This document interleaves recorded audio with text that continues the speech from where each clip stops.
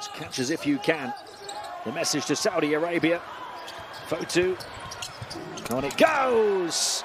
And the Tall Blacks have takeoff in Christchurch. Sam Waardenburg. A 52-point first half. And there's still a long way to go. New Zealand looking to stretch the largest lead so far. Everybody getting a touch. Flipped inside. Forced away though. Tough defense, but better offense. Nice passing, composure, the weight, and the offensive rebound, and the final score, and it gets better and better for New Zealand. 3-point shot, not this time, Shu Bailey. Quick pass down the floor again.